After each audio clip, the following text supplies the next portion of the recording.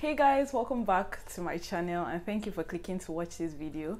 Today I am going to be discussing all about cleansing, double cleansing and everything under the category of cleansing. Actually, I'm starting the first of a series called The Basics of Skincare, and this is basically where I take you guys through all the steps that you normally would do in a nighttime routine, all the fundamental steps, as well as all the extra steps that you would have in a nighttime routine. And I'm just restricting this to nighttime because I have a blog post where I talked about how to build a daytime skincare routine, and I will link that in the description so that you can read that if you're interested. But basically, like I said, I'm going to focus on nighttime. So yeah, if you would love to hear me discuss double cleansing and cleansing, please keep watching. We cleanse to get off impurities, whether water-based or oil-based, of our skin. And cleansing is actually a fundamental part of having healthy skin. If you're serious about having healthy skin, you should be serious about cleansing your skin as much as, cleansing your skin the proper way, you know, as much as possible, because cleansing itself actually gives you a smooth canvas and is kind of that platform where your other routine builds on. Okay, so let's move into double cleansing. So double cleansing is basically a two-step process where you use an oil-based cleanser first to take off oil-based impurities, and then you use a water-based cleanser next to take off water-based impurities. Now, oil cleansing or oil-based cleansing, like I mentioned, is the process where you use an oil cleanser.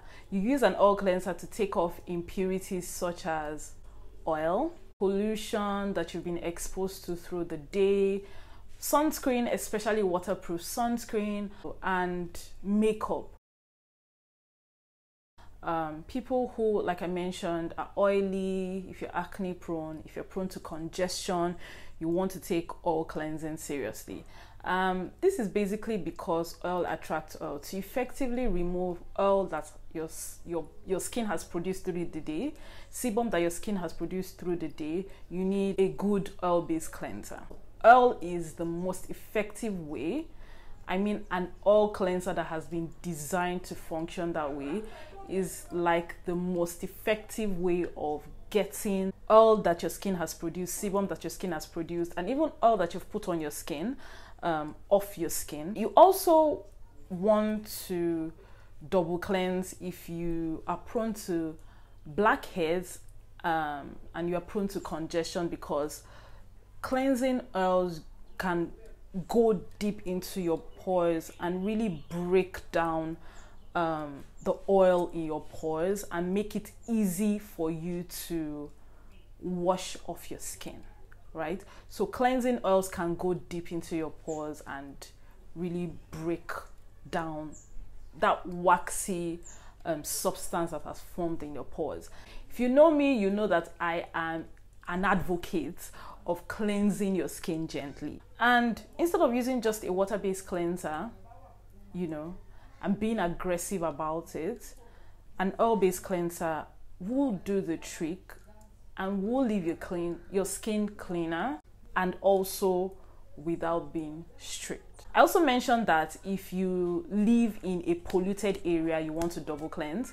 This is also because oil-based cleansers are very effective at getting off pollution off your skin. You also want to double cleanse if you wear waterproof or mineral sunscreens, because again, they're the most effective way. They break down, you know, mineral sunscreens better than water-based cleanser. And also makeup. Oil-based cleansers basically break down makeup better than water-based cleansers. So this is basically the reason why you should use an oil-based cleanser first. Okay, so now let's talk about the different types of oil-based cleansers. So you could have cleansing oils. They come in liquid form. They're usually oils, you know. You have cleansing balms. Balms are like thick, they're solid, but they turn into oils when you massage them into your hands. You also have cleansing gels. Cleansing gels are gel-like, you know, but they turn into oils technically. when you massage them again. And you have micellar water. Now, micellar water is both an oil-based cleanser and a water-based cleanser. Micellar water uses the technology where little oil droplets are encapsulated in tiny bubbles called micelles, okay? And they are now suspended in the water-based liquid. So they have tiny micelles which are made up of oil particles, you know, and that is the reason why they are very effective at breaking down your makeup, because they have oils in them. So when you use, if you notice, when you use a micellar water, it very well just takes off your makeup. That is because it is both oil-based and water-based. So let's discuss the properties of a good oil-based cleanser. The first one is that it must be oil-based, okay? Now, the second characteristic is that it must emulsify with water. If you know basic chemistry, you'll know that oil and water don't mix. But how is it possible to get oil off your skin with water? This is basically because the water binds to the oil, and it's easier for you to get that oil off your skin because it has bound with water. It basically turns milky. That's what it means by it emulsifying, and then it's easier for you to get the oil off your skin. The third point is it must come off your skin, or you are able to rinse it off your skin without any residue, and basically it rinses off clean. Okay, so an oil cleanser that doesn't rinse off clean doesn't really do its complete job. Let me just put it that way. It doesn't really do its complete job, because if you have an oil-based cleanser that doesn't completely rinse off your skin, it can only create more problems for you in the long run, number one, and number two, it only makes your cleanser work over time, and we don't want that. This is the point where I say that I do not recommend you using any plant-based oil to double cleanse your skin, to remove oil-based impurities, basically because number one, they do not emulsify. They are not formulated to emulsify. And number two, they don't rinse off clean. They'll still leave residue on your skin. And you really don't want that, because eventually it creates problem for you, like I mentioned. Let's talk about how to use an oil-based cleanser. The first thing is scooping the right amount onto your palms. Just take enough to cover your entire face. And I recommend massaging it into your palms, especially if you're sensitive, before putting it on your face. Let's turn into an oil first. You know, that's if you're using a balm. But if you're using an oil, you can just put a bit on your palm and just massage it into your face, because it doesn't have to do, you don't basically have to massage it for long because it's already an oil. But if it's a balm, you need it to turn to an oil consistency before you put it on your face, and apply it to your face for a minute. And get all the corners of your face until you feel like your makeup or your sunscreen has been entirely massaged and has broken down, or you have massaged your skin for as much as you wanted. This is the time when you can do facial massages as well. After that, you want to take a bit of water in your palm, massage it into your hands again, and apply it to your face. Now, don't immediately rinse off after you finish massaging with the oil. Let it emulsify properly. Let it turn milky. Well, let all the areas of your face turn milky. Massage for 20 to 15 seconds, 15 to 20 seconds, and then rinse off your skin. This is the process where you use your traditional cleanser. I'm sure everybody is aware, which are basically water-based, to get off water-based impurities like your sweat and your dirt off your skin. Now let's talk about the different types of water-based cleansers we have. So we have foaming cleansers, you have gel cleansers, which I typically recommend for people who are oily and acne prone. You have milky cleansers, which can be used by people who have normal to combination skin, and you have creamy cleansers, which are typically for people who are of drier skin type, because they moisturize the skin better than the other cleansers. Now, what do I consider a good water-based cleanser. Now, this might vary from person to person, but for me, a water-based cleanser or a good water-based cleanser must be gentle, number one, must be low pH or at best pH balancing, that's number two. It must be barrier friendly, and for me, it must be sulfate free. Especially if you have a weakened skin barrier, your skin is thin, you're sensitive, I would recommend going for a sulfate-free cleanser. This is basically because sulfate-free cleansers do not strip or do not get rid of the essential lipids that your skin needs to be healthy and function properly. Let's talk about some frequently asked questions when it comes to double cleansing. Now, the first question is, do I need to double cleanse every day? And the answer is no. You do not need to double cleanse every day. And this is basically hinged on how your skin feels and how your skin looks. Okay? So if you wear makeup, you spend time outside and pollution, you spend time in a polluted area, the weather had been really hot, and your skin has produced excess sebum, you wore a mineral sunscreen, you definitely need to double cleanse. So that leads me to the second question, do you need to double cleanse twice a day? And I would say no. I say no because for me personally, I would only double cleanse in the night time, because right now my skin is prone to being really dry, and my lipid barrier is prone to being damaged. That's basically saying my skin's barrier is prone to damage. And in as much as double cleansing can be really helpful, it can also be, too much of everything is bad. It can also be detrimental to your skin, when you begin to over cleanse. I basically just want my skin's barrier to be as intact as possible. I don't want to remove the essential lipids, so I will not double cleanse in the morning. My third question will be, can your micellar water replace your oil-based cleanser? And I would say yes, because from what I explained initially, micellar water is both oil-based and water-based. So you can use a micellar water as an oil-based cleanser.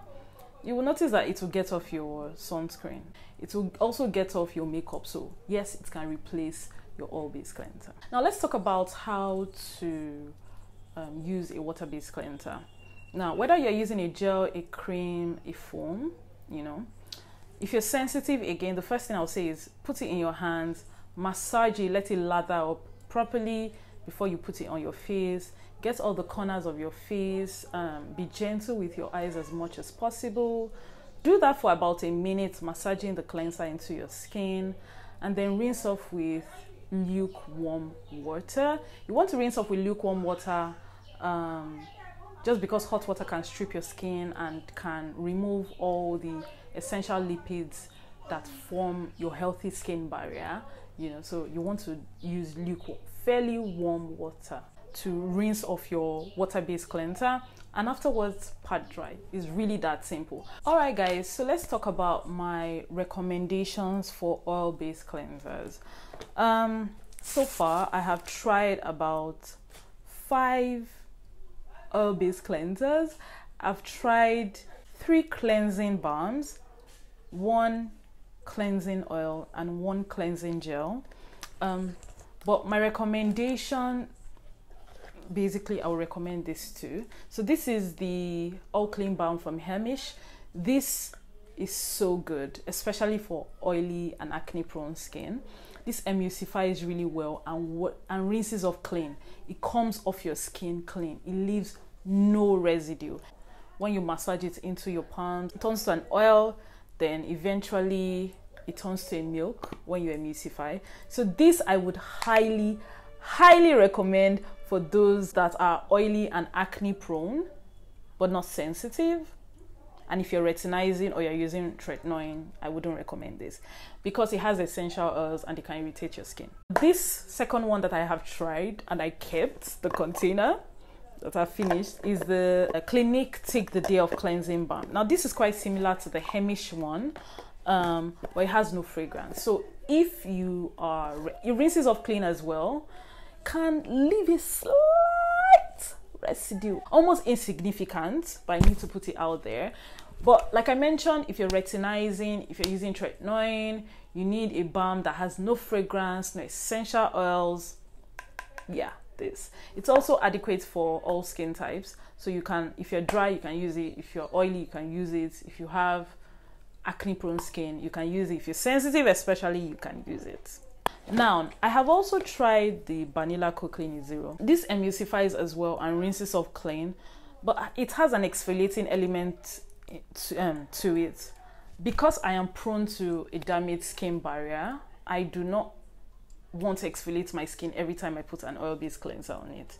This is the major reason why I do not like it. Oh, and also it has fragrance. I do not like that. It has artificial fragrance, not essential oils. It has artificial fragrance and I do not like that. I'm about to try the Pharmacy Green Clean Balm and I will definitely keep you guys posted and I will do a whole review on that balm. So stay tuned for that. So my recommendations for gentle, pH balancing, sulfate-free, water-based cleansers will be number 1, the Krave Beauty Matcha Hemp Hydrating Cleanser. If you follow my channel, you already know that I've talked about it a lot. I also recommend the Sebamed Clear Face Cleansing Bar. It's sulfate-free, pH balancing, is gentle. Yeah. I would also recommend the Inkeylist Salicylic Acid Cleanser if you're acne prone. And this is because it has salicylic acid in it, but it's also very gentle and it's sulfate free. And I believe it's pH balancing. Yes, I believe it's pH balancing. I know that the CeraVe Hydrating Cleanser is also a very good cleanser. If you're not allergic to parabens, which I am, and that's the reason why I've never tried it, but I hear people say good things about it, you can also try that cleanser. It's pH, I think it's barrier friendly. I don't want to say it's pH balancing. I believe it's barrier friendly. It's gentle. It's sulfate free as well. So yes, that's a beautiful cleanser you can also try. Now my last recommendation is the Primera Gel Cleanser, and this as well is gentle, is barrier friendly. Yeah, because I've tried it a couple of times, but it never says anything. It's soothing. It's also sulfate free as well.